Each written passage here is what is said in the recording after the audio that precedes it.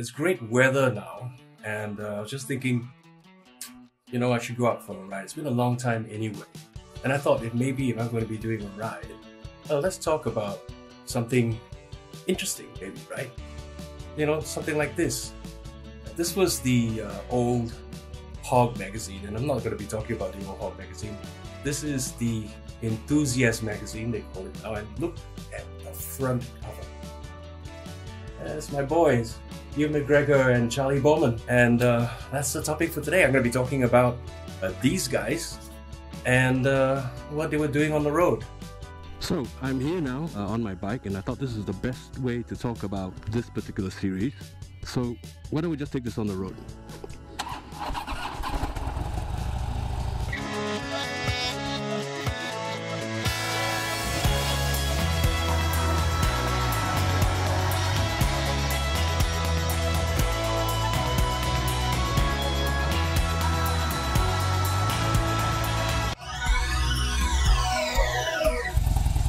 Hello everyone, I'm Fletch, and today it's a beautiful day, although it did forecast for some cloudy skies, but let's see how it goes, right?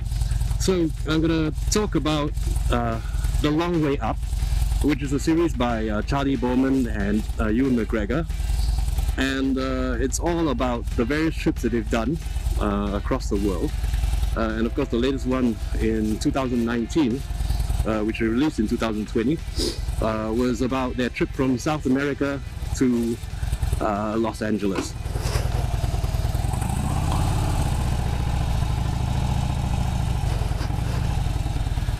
So the Long Way series was started with Charlie Bowman and Ewan McGregor way back in 2004.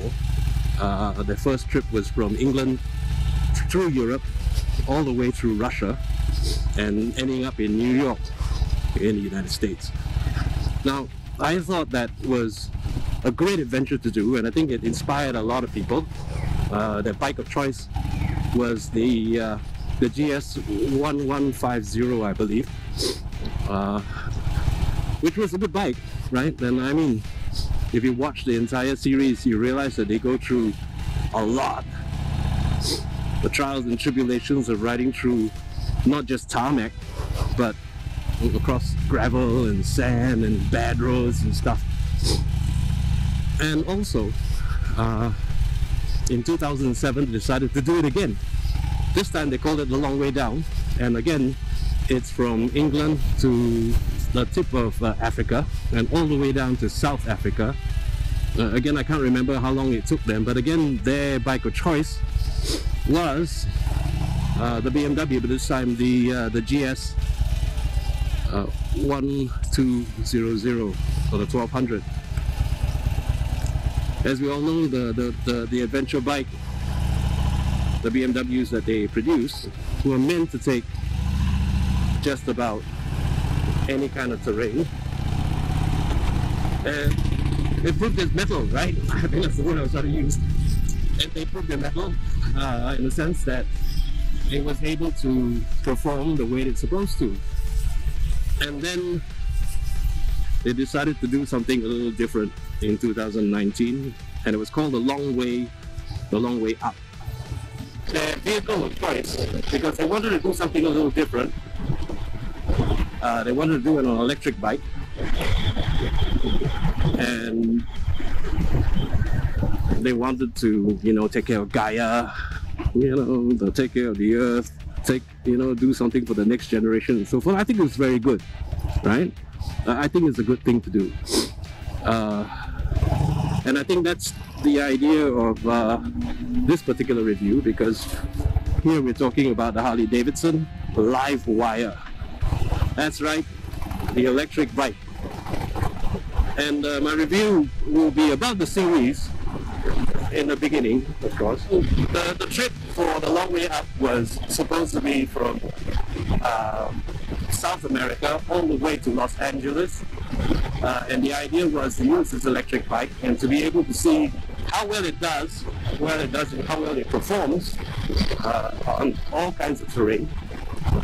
And of course, it's a good showcase for Harley Davidson. Now the caveat There are a couple of caveats for this particular series.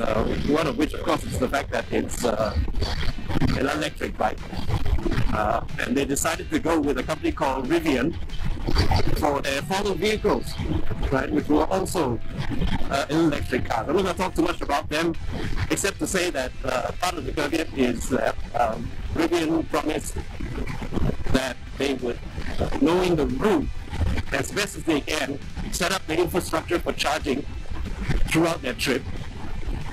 For the most part, it was successful, but in the end, they had to depend on the kindness of people and an electrical outlet, which I thought was interesting, and we'll talk a little bit more about that in a minute.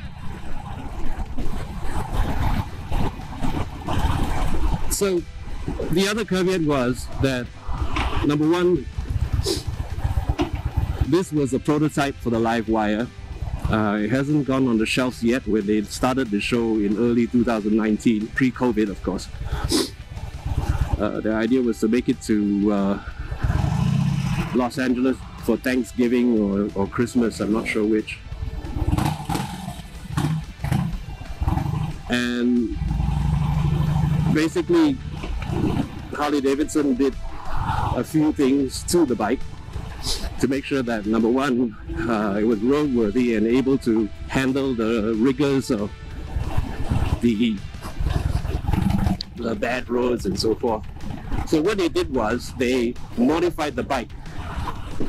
When I say modified the bike, meaning that they've added suspensions, they've added a higher fork to lift the bike up a little higher. You know, they had those underbelly pans to protect the undercarriage, and of course they changed the tires to something that was that could handle off-road, right? An adventure bike configuration. So the bike was not your typical off-the-shelf LiveWire. As you all know, for the most part when we travel, it's tarmac like this, right?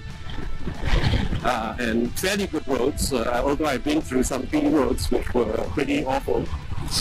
But invariably most of the road tires should be able to handle it, but they decided to add the Adventure Tour bike, Adventure Tour tire to be able to handle the worst roads ever. For the most part, the series is basically like a documentary, of course. You know, they document the travels and their trials and tribulations on the bike. Then, of course, they'll stop off and talk about charity stuff with UNICEF and everything else, which is also a good thing.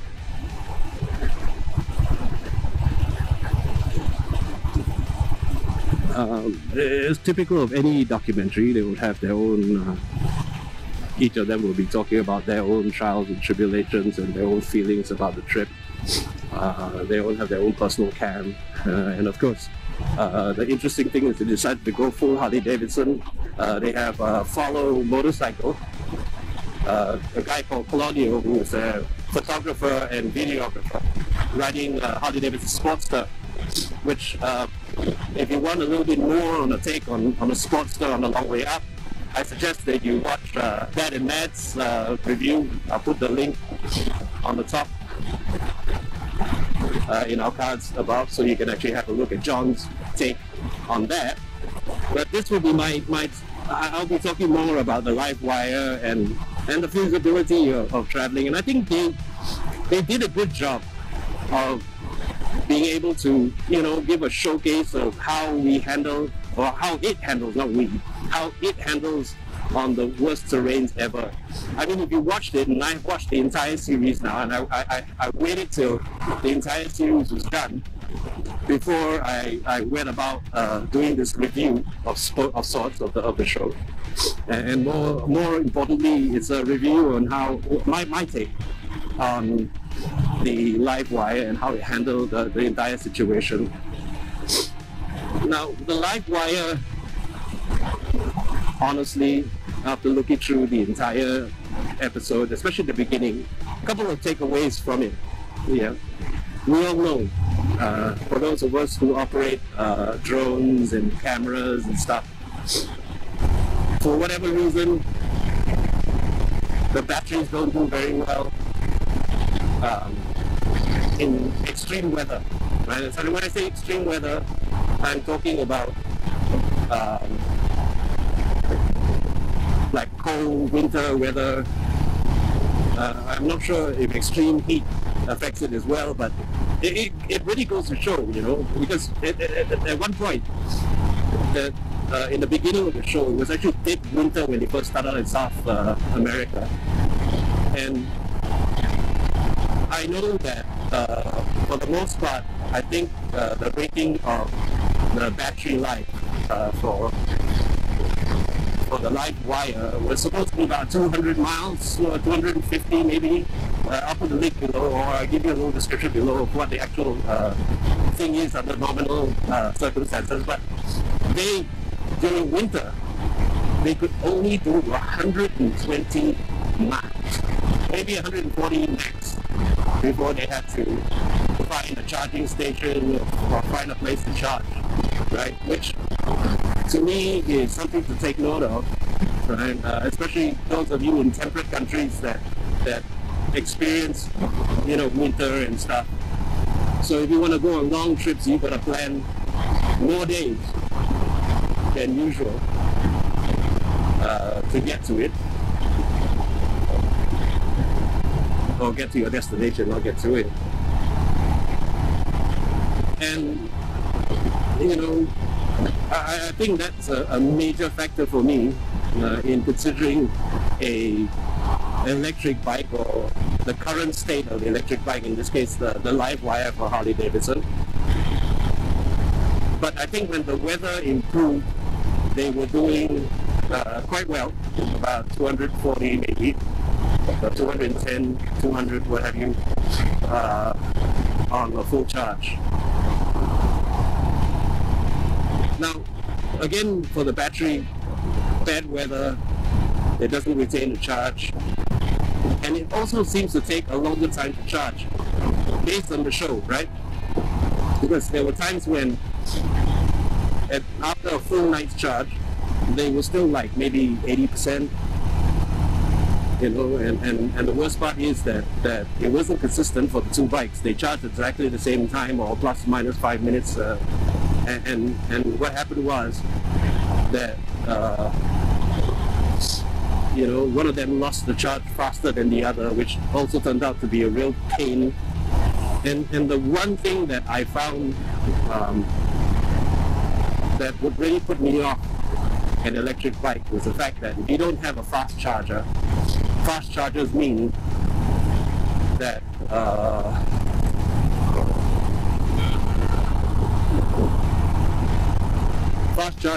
sorry, I had to say hello to that guy. We're riding a street block as well. So fast charging is basically, you know, 2 hours, and you know, you have to spend 2 hours just waiting to get it fully charged before you can go on for another 200 miles or so. And that to me is already a bit of a pain. And then if you don't have one of those fast chargers, it would mean that then you would spend a minimum of 8 hours getting a full charge. Now that is really crazy, right? Now, I know in the United States and in Europe and maybe Australia, I'm not sure about New Zealand, but that they have charging stations for electrical vehicles, and so you're not too worried a little bit, right, about that. But imagine if you decide to take a trip and you're concerned about, you know, in our case it's petrol, but in their case it's electricity, right? And if you can't charge, or you have to lose a day worth of riding just charging, of course you do it at night, right? But it will mean that you have to plan your distances really carefully and decide, you know, where is the next one supposed to be, or be at the mercy of of the kindness of the locals, right, so to speak. So in Asia, I mean, when they first announced the LiveWire, I did, in my multiple trips that I did across the border, did check out the electrical fast chargers that there were at petrol stations and so forth, and there were few and far between. So to me, I would say, if I was going to Thailand, the border, normally in a bike like this, it would take me about 9 hours, 10 hours to get there in one day. Now, and that's a total of about 1,000 kilometers, which is about 800, 700 miles, right? In order for me to do the same thing, I would have to make sure that I have enough fast chargers along the way to be able to move by car, right? So ultimately what will happen is that I have one fast charge and the rest are slow chargers, so it will probably take me 3 days instead of the usual one to get to Thailand. That is still a tough decision for me, but hats off to them. They made it all the way from South America to the United States, in Los Angeles specifically. And of course, once they hit the United States, charging wasn't an issue. They have a lot of fast chargers and everything else. So, and then of course, the bike was not meant for anything but tarmac, right? At the end of the day, we ride on roads like this, and we hardly get stuff that's pretty bad, because whether it was snow or gravel or sand, the number of spills that bike took was heart-wrenching, so to speak. Really heart-wrenching. So to me it was quite tough to drop all the time a $30,000 motorcycle, and this is 30,000 USD, mind you, not Singapore dollars or what, and that's already a lot of money. So, you know, that's really heartbreaking to see. So obviously it's a bike that's meant for just regular roads, right? So anyway, that's my take on the long way up, and especially the LiveWire. If you guys have any comments, please leave your comments below. And if you haven't yet, please hit the subscribe button, and of course don't forget to hit the notification bell to let you know when the next video will be out. So my name is Fletch, and thank you very much for watching. Hope you guys have a good trip and a safe ride.